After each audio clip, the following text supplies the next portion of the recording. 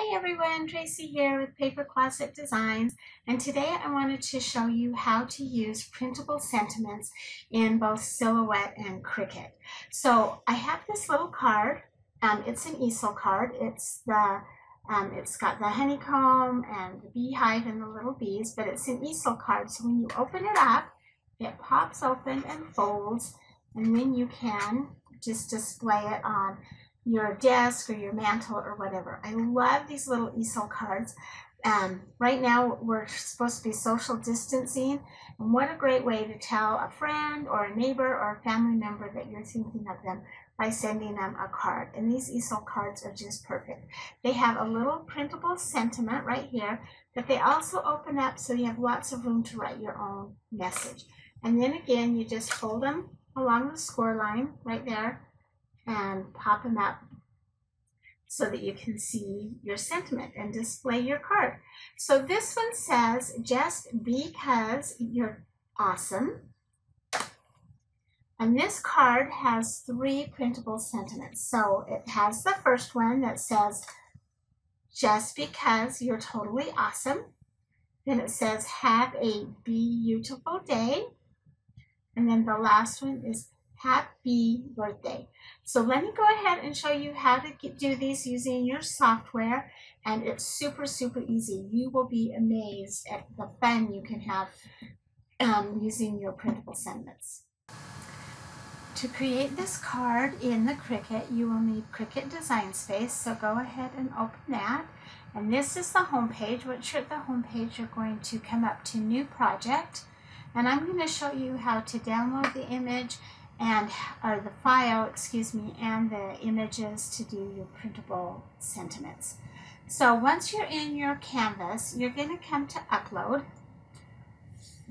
and then we'll come to Upload Images.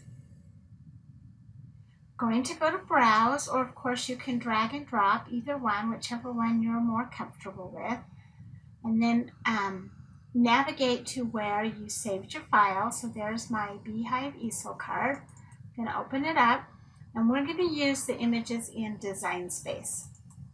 So if I click on Design Space, you'll notice first that there are 2 different files. So there is the easel card with the perforation lines, or the easel card with the score lines. Doesn't matter which one you choose. Some people prefer score lines and some people prefer perforation lines. I'm going to go ahead and choose the score lines just because there's one added step in here, and I want to make sure that you get it. So click your Beehive easel card score lines and go ahead and open it. And there is your file.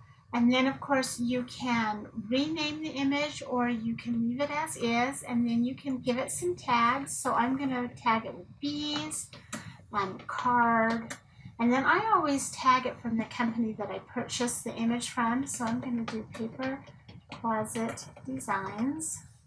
And that way, it just makes it easier when I go to look for it if I can't find it, to find the file. Then go ahead and click Save. And there is my card. There's all my files. Now to upload the print and cut image, or the PNG, I'm going to go to Upload Files again. I'm going to browse. And this time we're going to go to the PNG files. Now these are the PNG files that are under Design Space, and they're saved at just a little bit different than they are for other cutting systems, cutting software, so that they will open up at the right size. So go ahead and click on that folder to open it, and we're going to do just because. I'm going to click on it and open. And then what happens is it brings it in with a background. So now you can select the image type, and I always do complex. It really doesn't matter, but it seems to make it a little bit easier. So go ahead and hit complex and then continue. And there is your image that we're going to use. So we're going to hit continue again. It's got the transparent background, which is perfect. It's what we want. And now we can save it as a print and cut image, or we can save it as a cut image. If we save it as the cut image, all you're going to get is the outside shape, and we don't need that because that outside shape is already in the files. We just want it as a print and then cut image.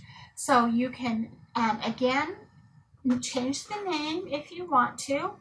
You can also add tags, so I'm going to do my tags again. Card sentiment. And I'm also going to put Paper Closet Designs again, and then go ahead and hit save. So now we have the card and we have the sentiment. So I'm going to open just the sentiment first. I'm going to go ahead and click on it to select. You'll get the green box around it, and then we're going to insert image. And of course, you could insert both of these at the same time. I just want to show you the print image first before we get into the card. So it's going to upload it. And it does take just a minute when I'm recording. So there is my my card base, or excuse me, my sentiment for the card, and it's completely ready to go. So all I need to do, if you come over here in your layers panel, it says it's going to cut and print. So I'm going to click on make it. My silhouette machine is not turned on, so we're going to go as far as we can with this. So there is your mat. You will put a letter size paper on there because that's probably what you printed it on, because you have a letter size printer. And there is your image. It does not have a line around where the tag goes, but it doesn't need one. It does have this box. This is like a registration box, and this is how the Cricut will know where to cut your image. So we'll go to continue, and then you come to this window, and you can go ahead and hit send to printer. When you click send to printer, it's going to go ahead and print that image out. You can print how many copies you want. You can do additional copies if you're going to do it. The add bleed, I don't really worry about. But there's your printers. So you can, if you have multiple printers, you can do a drop down and choose your printer. And then you would just hit print. I'm not going to do that at this point because there's no need to do it.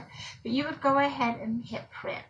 And then what will happen is after it's printed, then you'll get you'll go ahead and continue and cut this out just like you would a normal image. But when you lay your paper on the mat like this, hold on.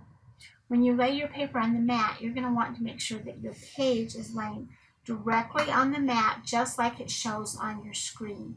And then when you send it, I'm not hooked up, so it's telling me that I can't go any farther than this. But then when you go ahead and send it to the Cricut, it will cut out on that cut line, not on that square, and you will have a perfect sentiment cut. So we're going to go ahead and hit cancel. I hope that made sense to you. It's really very simple. And hit cancel again. All right, now I want to show you how to do that card.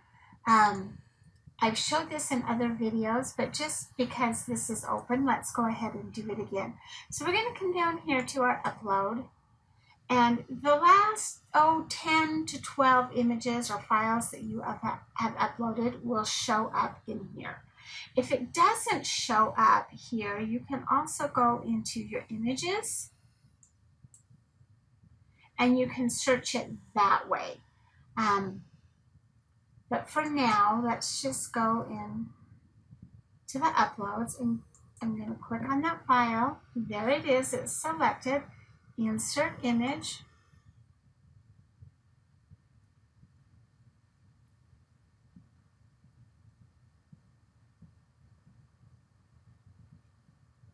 And it is a fairly large file, so it's going to take it a little minute to do it. Okay, the reason I wanted to show you how to do this card is because this is probably the #1 question I get when doing Cricut Design Space with the score lines. If I were to send this, actually, let's ungroup it so that this makes sense and you can see what I'm talking about. I'm going to just click on this image right here. If I were to send this to the Cricut right now to cut, if you come over here, you'll notice that the lines are cut and the box is cut. And so what's going to happen is when I send this, it's going to cut out the card base, but it's also going to cut these lines. And these are actually supposed to be score lines. This one will be cut, but these are supposed to be score lines. So the way to fix that is super, super simple. But like I said, this is the biggest question I get all of the time. So what I'm going to do is I'm going to come over here to my layers panel and I'm going to click on this, the little thumbnail or icon that shows those lines. Make sure that that is the only one that's selected. Then you're going to come up here to line type, hit the drop down menu and select score. It changes that. It looks like it's a perforation mark, but it's not. It's a score line. So now what I need to do is I need to select both of these. So I've selected the card base and the score lines, and I'm going to come down here to my layers panel in the bottom and I'm going to attach it. So now when I hit make it, it's going to sort it out to my mats. There again is your print and cut. The only one that I really want to show you that we're going to work on right now is that card base. And it's right here. So now those what looks like perforation lines is actually going to score. It tells you right up here you're going to need to score it.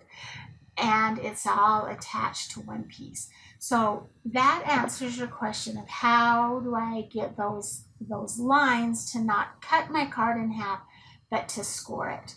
So let's go ahead and cancel.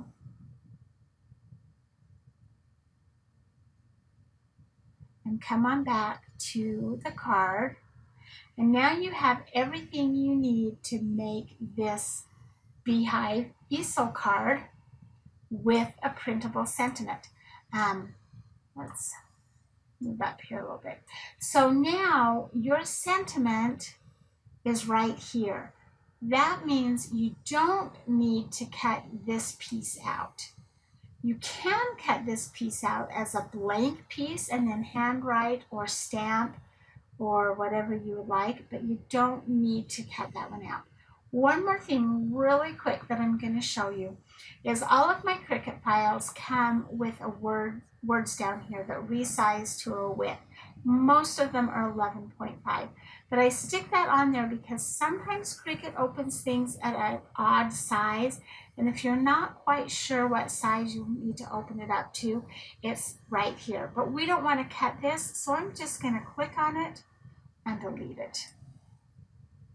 So I hope that answers all your questions. It's super, super easy to do printables in both Cricut or with your Cricut, and I hope you'll try some. Thanks for joining me today. Also, if you'll hit the subscribe button down below, you will make sure that you don't miss any of my videos. Thank you again.